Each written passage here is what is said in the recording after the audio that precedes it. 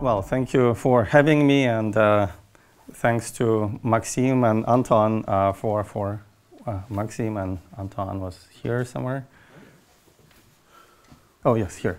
Thank you for organizing this wonderful event. It's a privilege to be around on such a great occasion. I love this photo. It's a typical. By the way, the back is a oh, and this is typical Samson. So. His brain is always working even during other talks, so I hope that this will be inspiring to him. I have to say that I'm quite indebted to Samson, and the reason is when we walk through life, we sometimes are lucky to encounter people who truly inspire us, not just people from who we learn. The process of learning is very natural, smooth, and logical. That should be a status quo. We learn all the time. Inspiration is needed when we need to break out of status quo. And Samson, in many ways, is anything but the status quo. So he truly inspired me throughout life to stick to my beliefs, to think what I think, and sometimes against the odds or what circumstances demand. When I think about Samson, it resonates with me this famous campaign by Steve Jobs of Think Differently. So it inspires you to stick to your individual values and truth. And it says that this is to troublemakers, the round pegs and square holes, the ones who see things differently. They're not found by rules, and they have no respect to status quo. You can quote them, you can disagree with them, you can agree with them, doesn't matter. You can do anything you want, but you can't ignore them. So thank you. Apple, yeah? My computer is not Apple, but I truly admire both of these people, and thank you, Samson. Really, thank you. So today was the day of two-dimensional theories and also QCD. So I'll try to combine both of this in this last talk, so hopefully it will be a nice culmination for this day. One way to motivate what I'm going to tell you is just study this theory. It's a theory of gauge field and coupled to spinors or quarks and some simple, most minimal representation of whatever the gauge group is. So otherwise known as QCD. I'll make the problem very simple by, again, putting it in 2 dimensions. So that will be my way to connect to other speakers from today. So we'll simplify, or we'll try to tackle much simpler theory than 4-dimensional QCD. And we'll simplify it even further by asking a supersymmetric version where we could have some hints from, hopefully, supersymmetry. So in 2 dimensions, there are all kinds of supersymmetries, usually labeled by 2 integers, referring to supersymmetry in left and right sector. So here I show examples with so-called 0, 2, and 2, 2 theories, which are compared quite often to, in their physical behavior, to 4-dimensional theories, super QCD, with n equals 1 and n equals 2 supersymmetry. In fact, going back to early work of Samson with Lossev and Nekrasov, where they studied, in fact, some parallel between theories of 4D n equals 2 and 2D 2, 2 supersymmetry. In this part of the diagram, you typically encounter holomorphic quantities such as prepotential and twisted superpotential. And that work, in fact, was in some sense predecessor of gauge beta correspondence and many other developments, in particular used by Misha Schiffman in the context of vortices, who also popularizes this idea that here physics is very similar even though we go across dimensions, and here physics is very similar in the sense you can expect dynamical SUSY breaking. You don't typically have moduli spaces of vacua with these amounts of supersymmetry in respectively 2 and 4 dimensions. So again, there are many similarities, and we'll talk more about them today. The gauge beta correspondence was discovered in that paper in 1998 when we tried to do instanton integral, the one of hyperintegration over Higgs branch. Actually, here I was referring to like freckled instantons, but it's very similar. So indeed, so when you reduce, it doesn't matter. Once you reduce from 4D n equals 2 and break half of SUSY, you basically land here. And we'll use several of such reductions today. So in that sense, we're standing on shoulders of our fathers. Why 2, 2 and not 4, 0?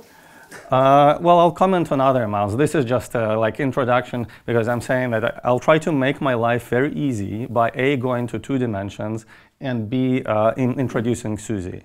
And honestly, I came to this question in the context of 2-dimensional such super QCDs on various brain systems. And I needed this as an application. So I thought that this should be in textbooks. I thought that this should be solved by far. So in fact, the reason is very simple, that first of all, as far as basic physics goes, in 2 dimensions, even a billion theories can fine, simply because in 4D, if you solve Laplace equation in 3 spatial dimensions, you get 1 over r Coulomb potential. If you do the same in 1 + 1 dimensional system, you find linear potential. V of r is proportional to r, so you get exactly what you expect in confined theories. In fact, Schwinger, we know this as a Schwinger effect or Schwinger mechanism or Schwinger model for in a 2-dimensional electrodynamics, where he beautifully demonstrated that this happens, and you can actually solve the system in a sense of predicting the spectrum and understanding its strongly coupled behavior.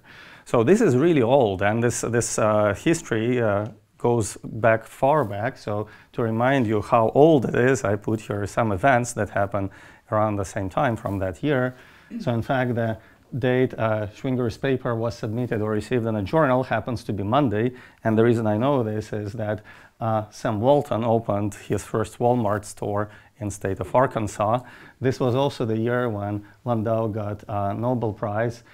This was a year of Cuban Missile Crisis, as many of us know. It was unfortunately the year when Marilyn Monroe died of drug overdose, also during the summer around the same time. Andy Warhol drew his famous painting of cans of Campbell soup and so on.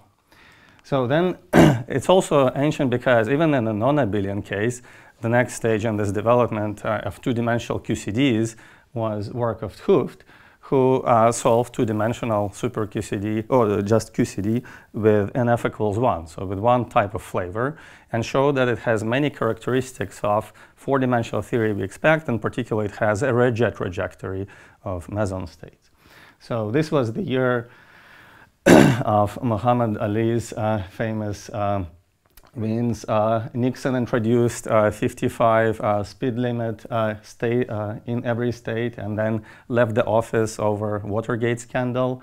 Unfortunately, this was the year when Pompidou died, but Leonardo DiCaprio was born. This was the year when Charles de Gaulle Airport, which every one of us passed either on the way here or on the way out, was open in the way we know it. And Solzhenitsyn was arrested and then expelled from Soviet Union around the time. Sears Tower in Chicago became the tallest building. That was all of year 1974.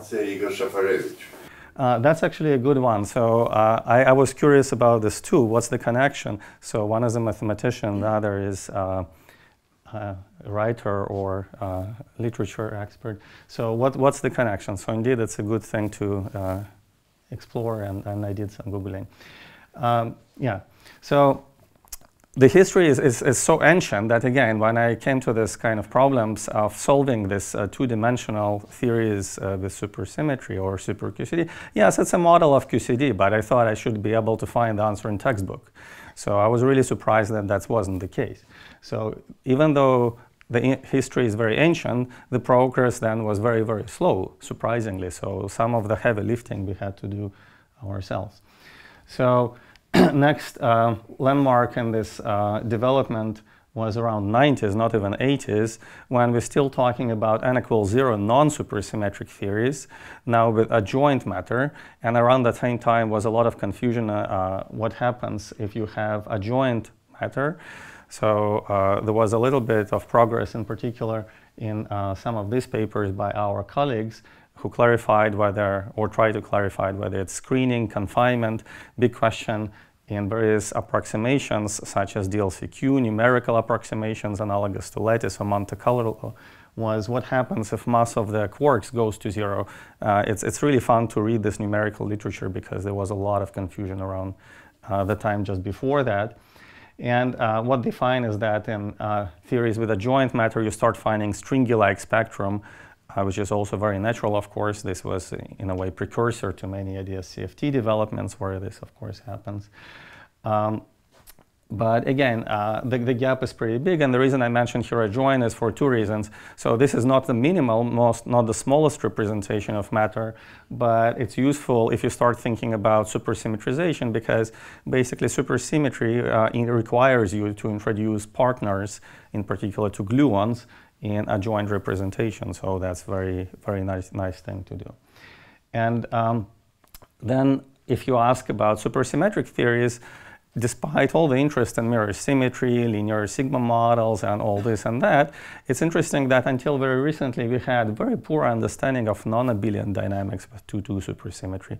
So here I mentioned just a couple of developments which happened in the range of years from 2006 to 2016. But again, it's to me kind of surprising that relatively recently we started to understand quantitatively what happens in non-abelian theories. Even with supersymmetry.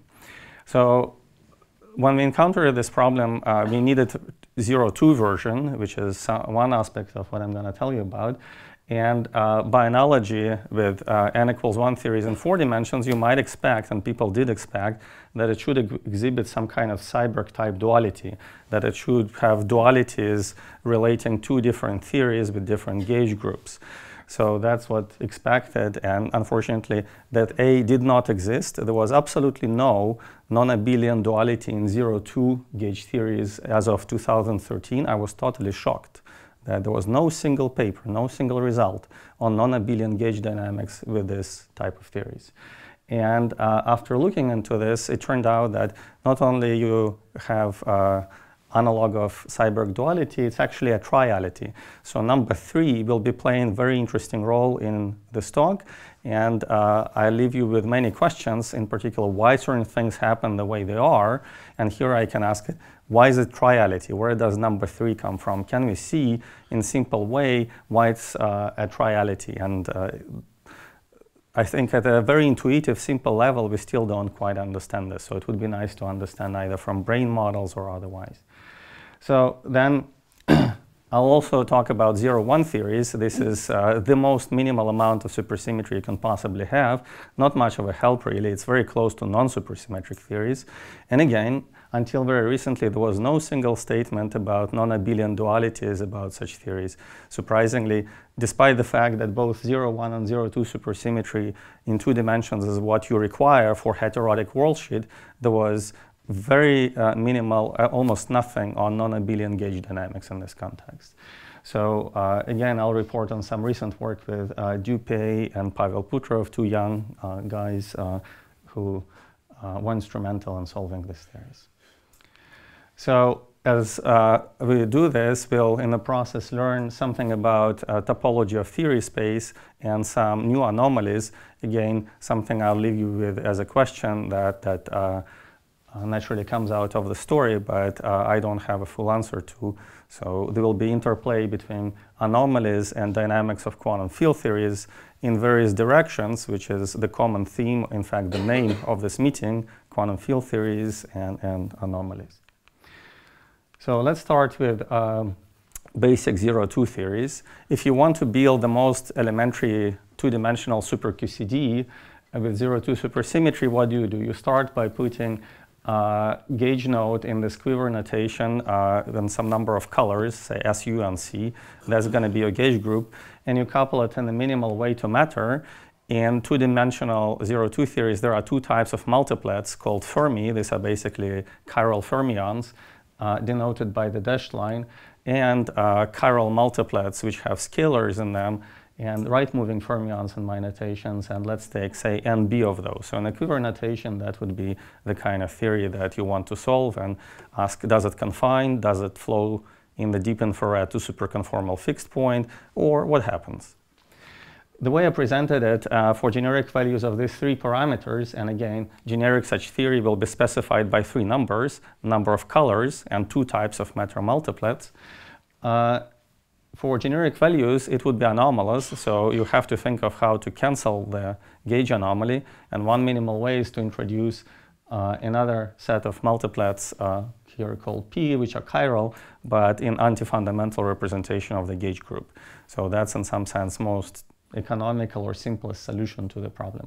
So then you get this sort of quiver diagram representing single gauge group and interacting with matter. And again, you ask a question now, okay, this is simplest gauge theory. What does it do? Where does it flow? As expected, depending on ranges of these parameters, you see either supersymmetric SUSY breaking, dynamical SUSY breaking, or flow to superconformal points or some free theories in the infrared. So in that sense, it is similar to Seiberg type dualities and structure of n equals 1 super QCD in 4 dimensions. So here is a diagram, because now such theories are labeled by 3 numbers, number of colors, number of bosonic or chiral multiplets, and number of Fermi multiplets. I have to plot by choosing 2 of these numbers representing the axis, and then the other number will roughly set the scale of diagram. So here I plotted n color versus n Fermi or flavors. And some of the regions in this diagram are fairly easy to understand. For example, if you have a lot of glue in your theory, it doesn't matter what kind of theory it is, but in typical SUSY theories with small amounts of supersymmetry, you get dynamical SUSY breaking if you have too many gluons compared to matter. And that's basically what this region represents. And then if you have reasonable balance or more matter than glue, then you typically flow to something with nice moduli space or superconformal dynamics in the deep infrared. So that's what happens here. Moreover, something more interesting happens. Notice that this region carved out by SUSY breaking and interior is where you have some interesting non-trivial superconformal dynamics in the infrared, is of a triangular shape. If you add a point at infinity, then it becomes more like a triangle. In fact, you can bring this to a nice symmetric form if instead of emphasizing the rank of the gauge group, you actually relabel these nodes and pay attention to the flavor groups. You call them N1, N2, and N3. Then you notice that such basic super QCDs actually enjoy complete symmetry with respect to permutation of N1, N2, and 3. So it is doing something. If you recompute what the rank is in terms of N1, N2, and N3, then rank will be changing. So it is like Seiberg duality, but it is really a triality. So, and again, question is why in 2 dimensions Seiberg duality is replaced by trialities? Where are these 3s coming from? So again, I would love to have an intuitive answer to this question. And even though by now this has been explored from many different angles, some are present today, we still don't have a simple intuitive answer. Mathematically, one way to understand or prove or justify this duality is the following curious fact that this duality predicts at the level of chiral algebras. Many of us know a simple fact about Grassmannians, that studying Grassmannians of k-planes in n-dimensional space is the same as studying Grassmannian of n minus k-dimensional planes in n-dimensional space. You just take orthogonal complement. So Grassmannians come equipped with very natural bundles, such as tautological bundle and the quotient bundle. Those exchange the role under this basic duality. But again, this is a duality, it's not a triality. So this is quite known, but what's less known is that same bundles and same Grassmannians actually do enjoy triality, and that's what such models predict. Namely, if you take some combination, certain combo of this quotient bundle and tautological bundle on a Grassmannian and study chiral de Rham complex, that's a fancy cohomology of such combination, then claim is that it's completely symmetric with respect to N1, N2, and N3, and such symmetry is not manifest on the right-hand side. So that's, yeah. Can you go back to the triality picture? Yeah.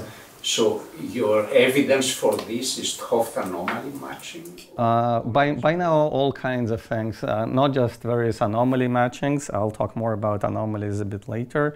Calculations of elliptic genera, various brane constructions, and I'll get to this by engineering them from high-dimensional theories in various ways. So it's still a conjecture. I want to emphasize, just like Seiberg duality is actually a conjecture, but there is a lot of evidence, especially in 0-2K. I'll give much more provocative statements, which are more fun conjectures that I think are more at risk. But I think then you'll have to catch the train, unfortunately, or fortunately. Was there another question? Is it connected to n equals 4, n equals 2, and c in 4 dimensions? Where you have also 3 regions. NF equals, second? N equals 2 and c. Oh, S2 I don't know. That's a good question. Yeah, explanation of this sort is something very simple, which puts number 3 right at the forefront would be lovely. I don't think we have that, no. I'll present something more uglier than that, yeah. You haven't seen some connection to either topological vertex or to... I would love to. Again, I would love to. It's very suggestive. Algebra in the corner? Yeah, something like that. VOA at the corner is just VOA, it's not a theory, so this is physical theory. But I'll comment on 04 case, where we also were expecting triality. Surprisingly, in 2D theory systems, triality will persist. So you'll see it over and over again. So again, it suggests that something geometric, like brain construction with 3 types of brains and you just rotate them, or something like this.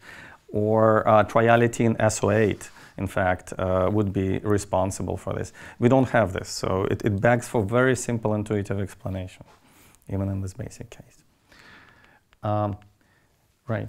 So what I presented to you is a very nice large class of theories which are labeled by number of colors and matter content, which is basic SQCD theories, but they're not the most basic. So if you go to the boundary of this region, you can construct simpler theories. So let me try to redo this construction from scratch, starting over again.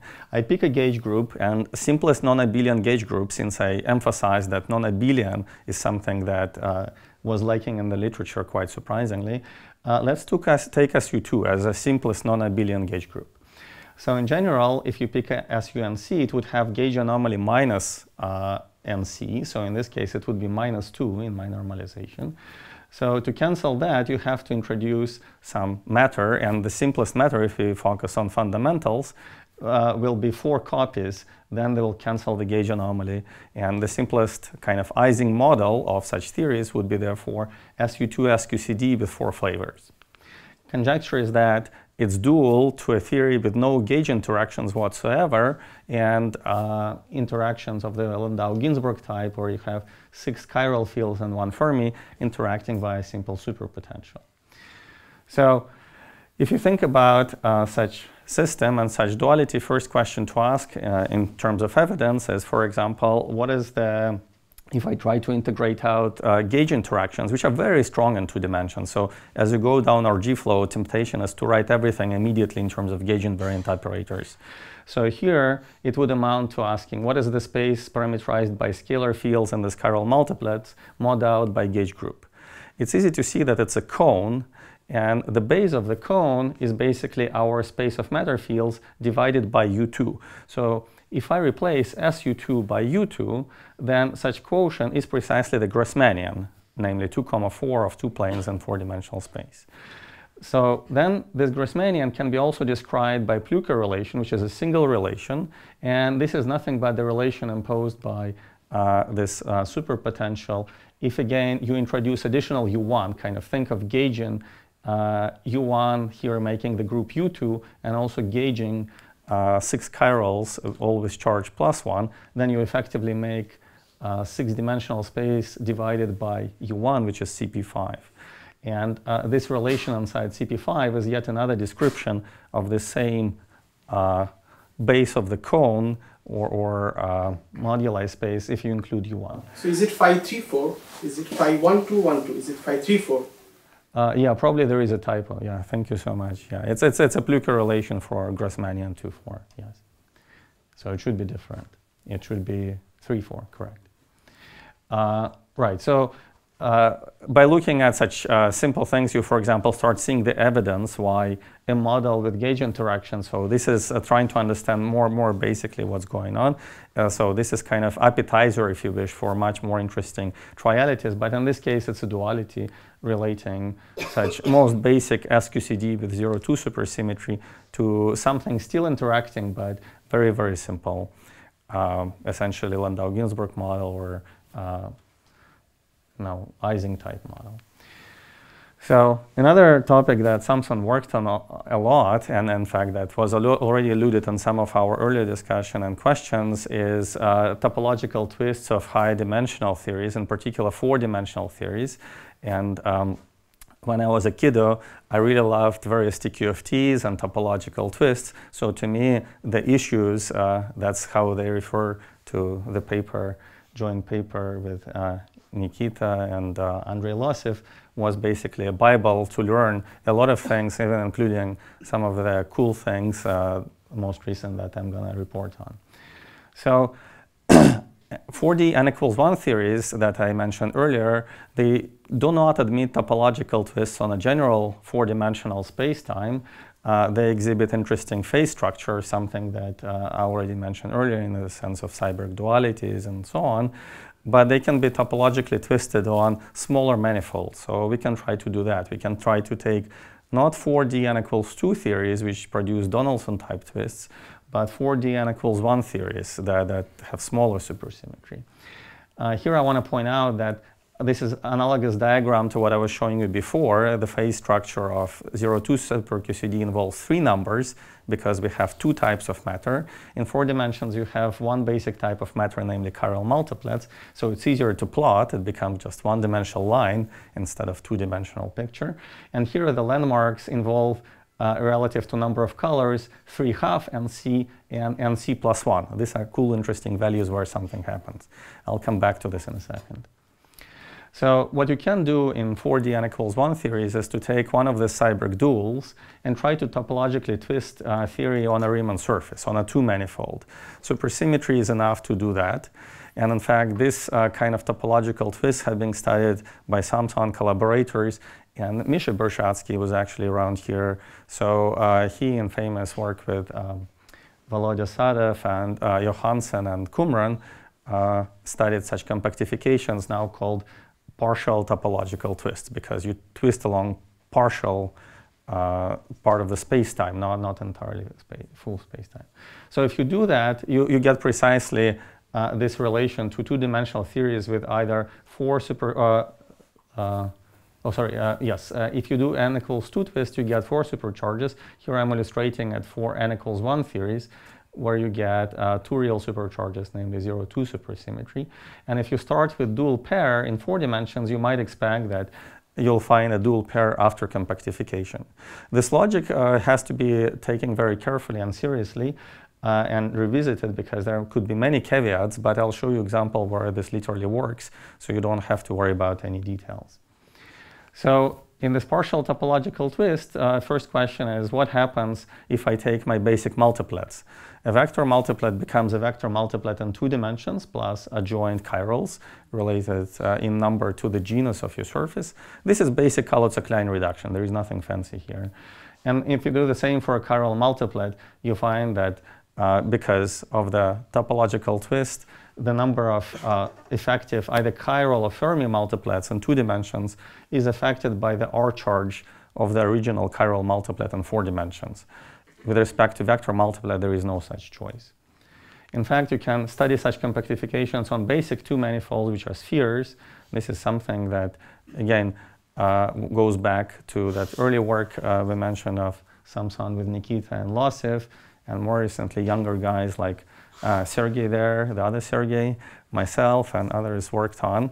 So it's a fun Kaluza-Klein reduction which connects different types of 4D and 2D physics with similar gauge dynamics. In the present case, let's take this simplest Seiberg pair, which actually has SU2 gauge group just like what we want in 2 dimensions, but we'll take a different matter content. We'll have n=3, and here we get n=4. So it's actually fun to go through this and see how this emerges. First of all, n=3 really means 6 doublets in dimension 4. That's the usual notation. But also I want to point out that with respect to nc=2, n=3 is also nc+1, as well as 3½ NC. So it's a very special value where these 2 different landmarks actually coincide. And the theory is famously dual to just the theory of mesons, even in 4 dimensions. So it's very similar to what we were proposing in 2-dimensional case. But there is no triarity. there is no triality. So this is, in that sense, it's a simpler model. It's a basic appetizer, but unfortunately, it's not a triality. So it's in the more general class, question still remains, but here it's an example of how you get duality from duality. Yeah.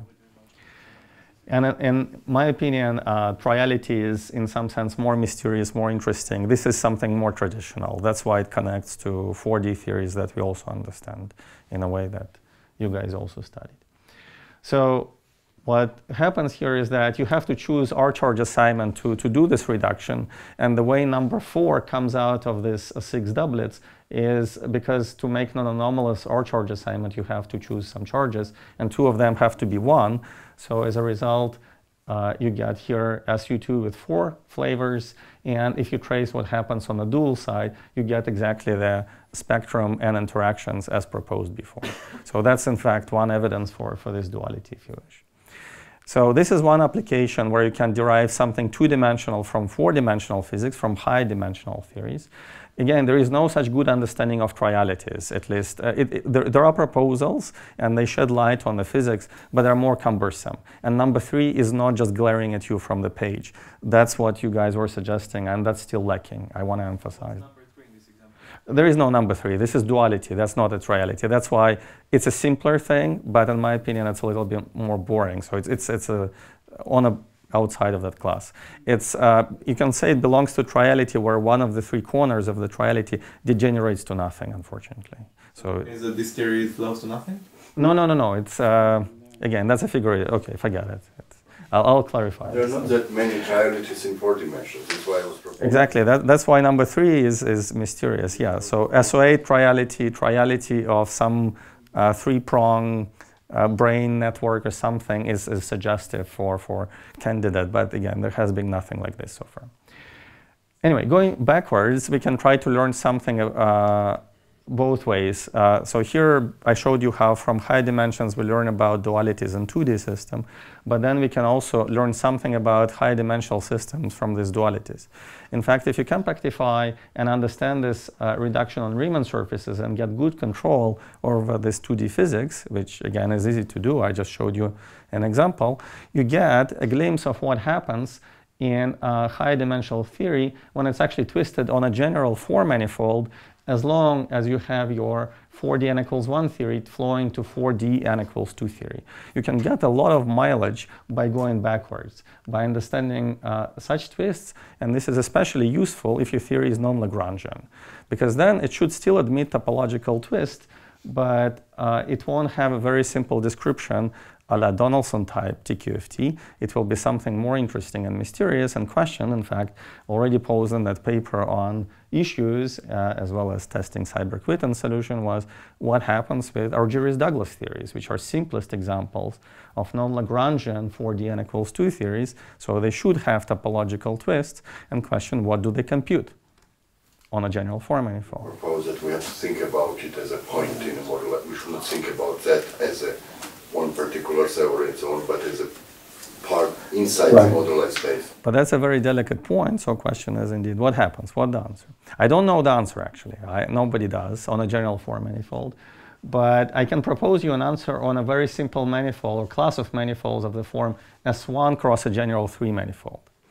So in that case, you can think about this theory if you compactify on S1, but it's important that we're still working with 4-dimensional theory. So you basically keep all the Kaluza-Klein modes. That's important.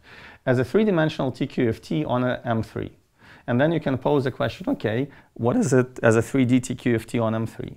So claim is that it's described by usual axioms of 3-dimensional TQFTs. In particular, you can associate modular tensor category, which has cutting and gluing relations described by S and T matrices, and you can, for every Argyris-Douglas theory, you get a set of this S and T matrices that can be computed from the beta vacuum. So this is particular, if you wish, development or application of gauge beta correspondence, the way, in fact, it was envisioned, lifted all the way to 4-dimensional n equals 2 business. So in the most basic Argyris-Douglas theory, which sometimes in the literature is called 2,5, Argyris-Douglas theory. That's the theory that Argyris and Douglas studied in great detail. What you find is so-called Fibonacci modular tensor category that describes Fibonacci anyons. It has two simple objects, and S&T matrices are close cousin of what we see in Ising type MTC or other simple modular tensor categories. Okay.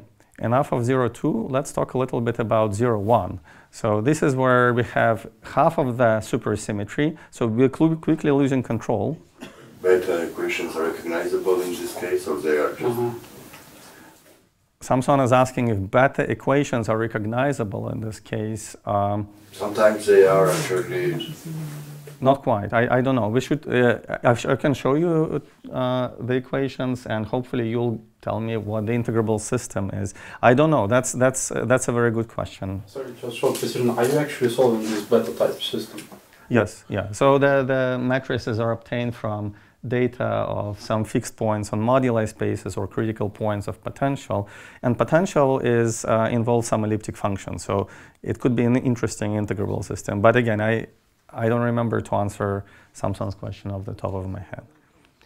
So let's talk a little bit about 0, 1 super QCD. Again, going back to this motivation, how come our fathers of the subject, such as Schwinger and 't Hooft and others, didn't solve it for us? It's such a simple theory with almost no supersymmetry, and we're in 2 dimensions. So shouldn't this be done in, I don't know, 70s, 80s, or at least 90s? That's right, but 74, when 't Hooft's paper was written, that's exactly the year when supersymmetry came to the shelves. So yeah, it should have been done back in 80s. So here, Chris Hall, who is here, and Witten again classified supermultiplets, and they're actually less famous because somehow, at least these days, younger generation goes immediately to higher dimensions and maybe doesn't learn this too often. So therefore I decided to summarize them for you. They're complete analogs of these chiral multiplets and Fermi multiplets in 0, 2 case, except that chiral multiplet does not deserve to be called chiral in a sense of holomorphy, because scalar here is a real scalar, and fermions involved are Majorana wild fermions. So they're left moving or right moving depending on multiplet, but they're all real. So everything is real. You completely lose power of supersymmetry in a traditional sense. So if 0, 2 was somewhat useful, 0, 1 is here very, very weak. So you have interactions in the form of superpotential, which again is a real superpotential, and vector multiplets. So let's do the same. Let's build the simplest QCD. So we take vector multiplet because now it has half of the gluinos of 0, 2 theory. The anomaly is half of NC with 1 sign, so you have to compensate it. And previously we had NF equals 4 in 0, 2 notations. So here we're going to have NF equals 2 in 0, 2 notation. So here I'm assuming that we take complex doublets, and there are 2 of them. So that's a natural way how SU2 can have complex representation. So again, anomalies cancel. Basic question is, what does this theory do in the deep infrared? So you kick it off, it goes via our G-flow. Where do you end up? Does it confine? Is it a massive gap-phased or gapless phase? Interacting theory? What happens?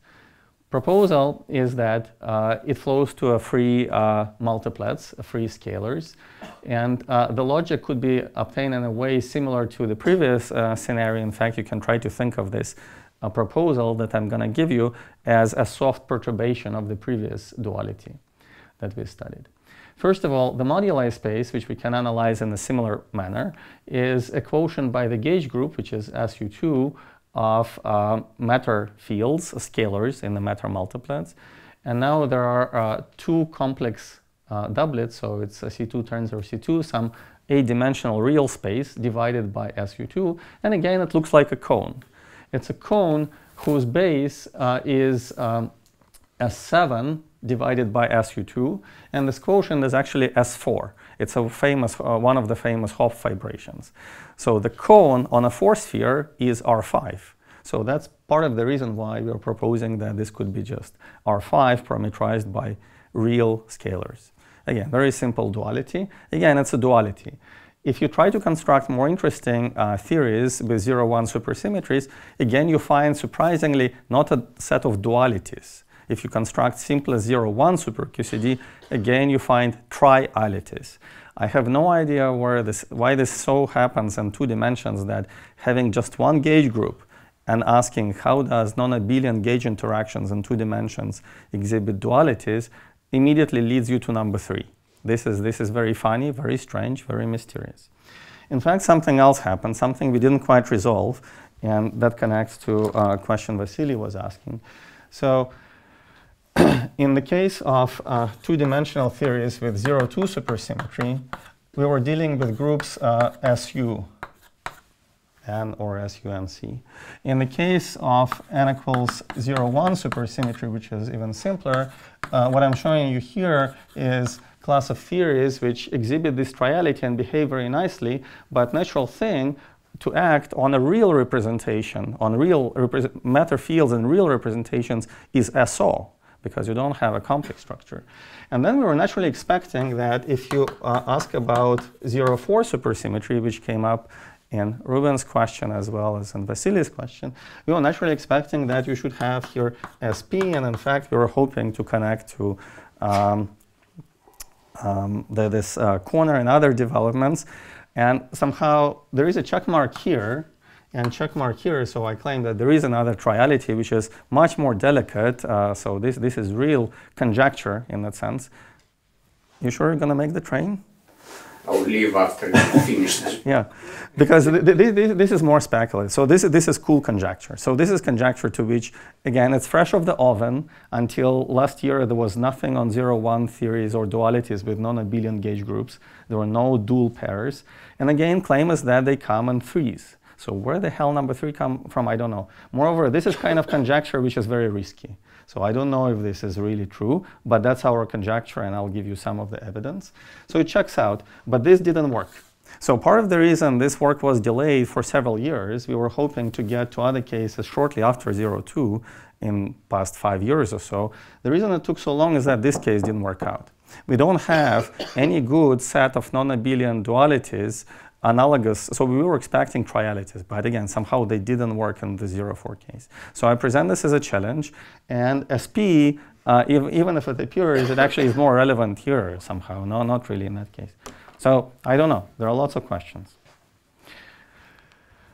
So again, statement is that here you get that same triality, and it's much more delicate. So here you cannot use the usual techniques from holomorphy and very simple anomalies.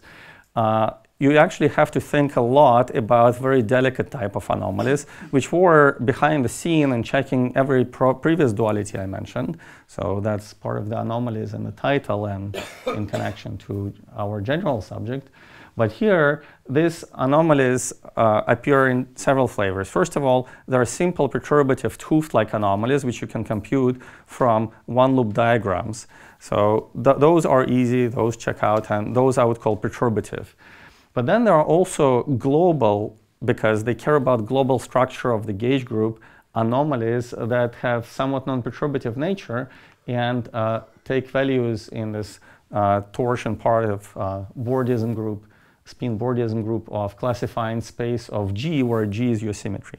So these are much more delicate anomalies, and this is kind of cool and interesting. For example, if you try to build the simplest example of a theory with 0-1 supersymmetry which exhibits these anomalies, you can take n scalar multiplets and just one Fermi multiplet which enforces via superpotential this condition that all of your scalars square to some constant. So you're trying to describe a target space, which is hard to see here, but which is a sphere of dimension n-1.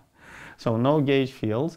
But then if you try to gauge Z2, which acts as antipodal map, so out of a n-dimensional sphere, you're trying to make RPN, basically, by gauging Z2, what you find is that this anomaly is actually non-trivial. And in fact, the group that's relevant here for Z2 happens to be Z8. And as a result, such theory only makes sense or is non-anomalous when n is multiple of 8. So this is a simplest example where such global or non-abelian, non-perturbative anomaly happens.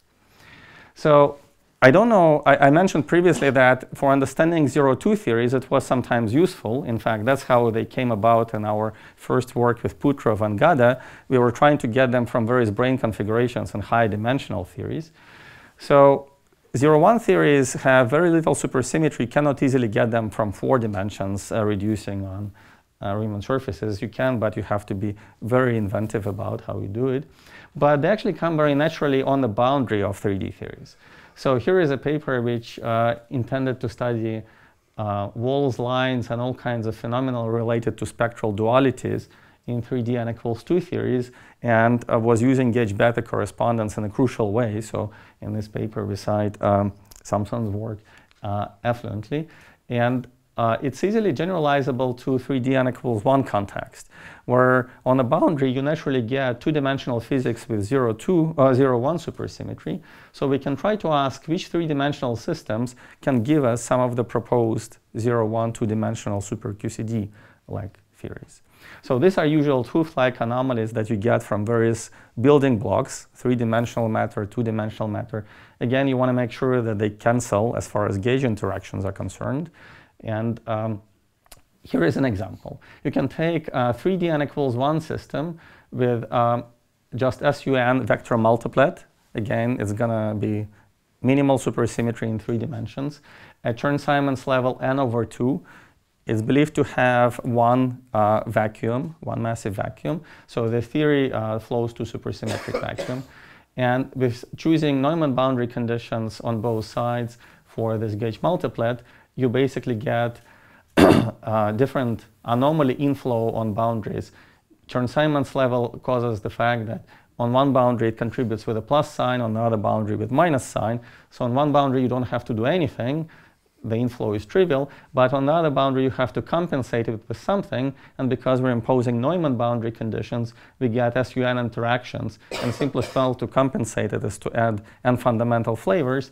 That's precisely the duality or the system that I was proposing, and system in a bulk flows to one gapped vacuum, so you would expect that in the deep infrared it's described by gauge invariant quantities, so that's this 5 scalars when n equals to 2. But then there are more interesting, inventive ways to engineer it, in fact, somewhat more natural. More natural way would be, in fact, to take 3D n equals 1 theory with SUNC gauge group and the same number of fundamental flavors. So it's also supposed to engineer on the boundaries in the same way, but now in a non-trivial way, because both boundaries would contribute, the dynamics of 0-1 theory of the type that I showed you before, and therefore the dynamics of 0-1 theories makes a prediction that, first of all, this theory does not break supersymmetry dynamically and suggests that it should have a dual. But as far as I know, the dual of this 3D n equals 1 system is not known, so that's one of the questions. I promised you several questions, so that's one of the questions I want to leave with you. And finally, I promised new dualities. As you can see, in the world of supersymmetric dynamics or gauge dynamics, we're getting into more and more delicate effects. So I'll finish with the most delicate type of anomalies, if you wish, that don't have interpretation, even in terms of these discrete global anomalies that I showed you a moment ago. So actually, in 2 dimensions, you don't have to cancel the answer. Or you don't have to introduce as fermions. There are also Bezumina, chiral ones, so there are many ways in 2 dimensions. You use the fact that you had this first next theory, you introduce the left-hand fermions, which let's say anomaly and so on. But equally you could have coupled it chirally to WZW mod. That's true, but yeah, so you have to keep track of anomaly one way or the other. That's right. There are many mechanisms, but I'm saying the other one probably is harder to supersymmetrize. Yeah, so I totally agree. And what I was showing on these previous slides is that there are several ways to engineer the same system, and some of them may be relating to questions that we don't know about in this case in high dimensions. That's still of same general spirit of trying to get 2D theories from high D. Right, so in this last part, let me ask about the topology of this theory space. So this is space where every theory is represented by a point, or G-flow is represented by a flow line, very much like in dynamical systems. And you try to connect all possible theories going from one critical point to another, and so on. Ask what this topology looks like. So, in fact, studying the 0-1 theories in a joint work with Dupay, Pavel Putrov, and Qumran, we had to make a conjecture in order to make peace with many facts from physics and math. So we had to conjecture that this space of theories, which I call T, has the following property. First of all, the space is graded by gravitational anomaly. This is kind of obvious because, well, first of all, gravitational anomaly is one of the most obvious things in 2D superconformal theories. It's difference of left and right central charge. And clearly, by any RG flow, you can never go from one value of this number n, which is the difference, to another value. So this theory space clearly consists of islands, which are different connected components labeled by different n. But then we further had to conjecture that each graded component has a funny property, that if you ask about its homotopy types, then shifting this index of pi k, is the same as shifting this value. So that's kind of strange. That's a very interesting thing.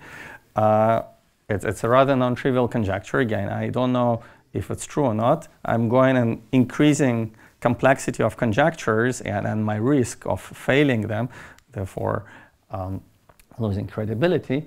But this is what we were led to conclude.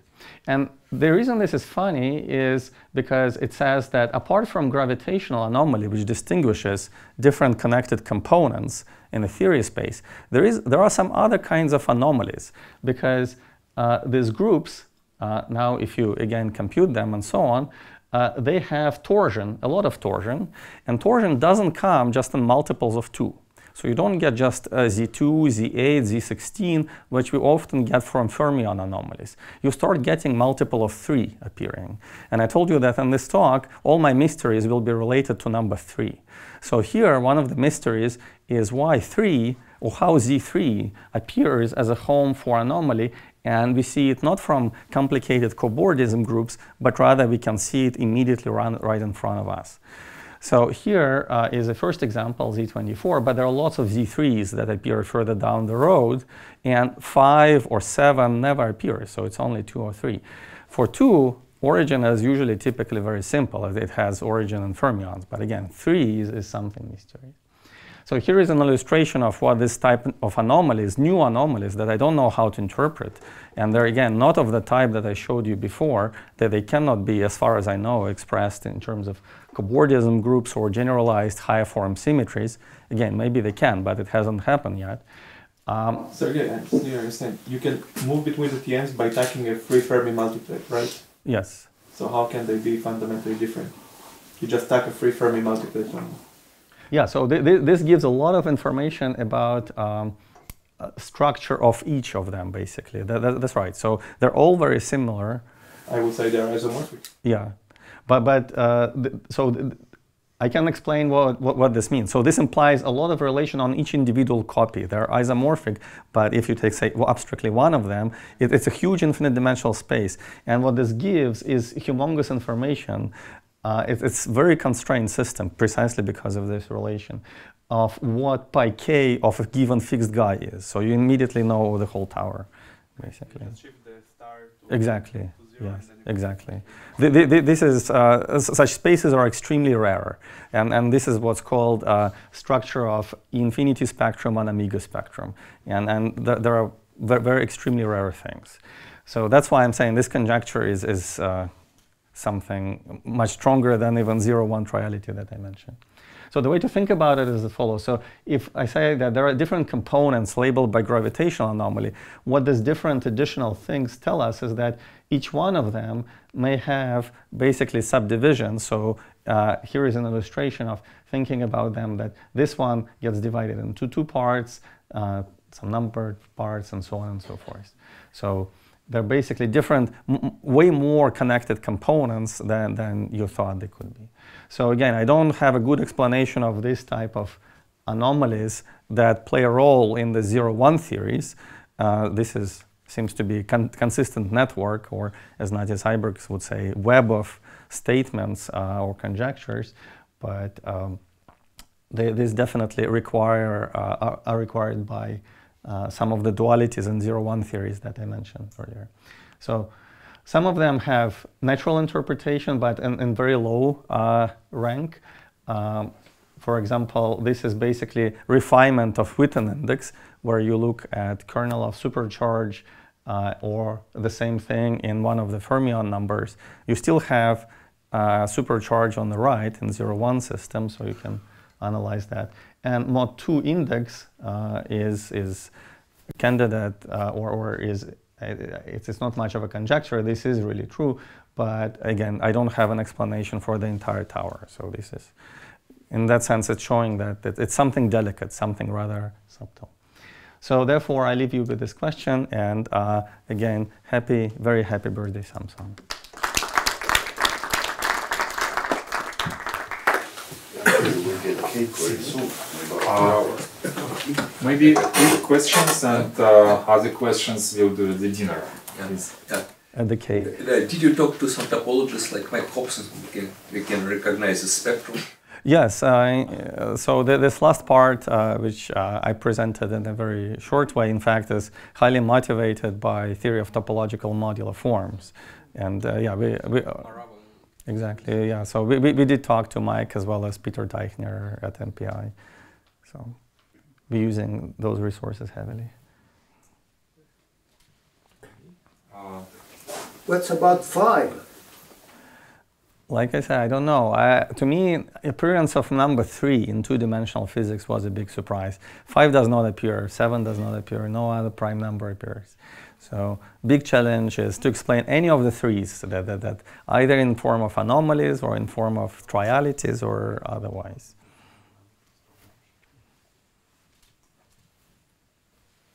All right, let's finish this session.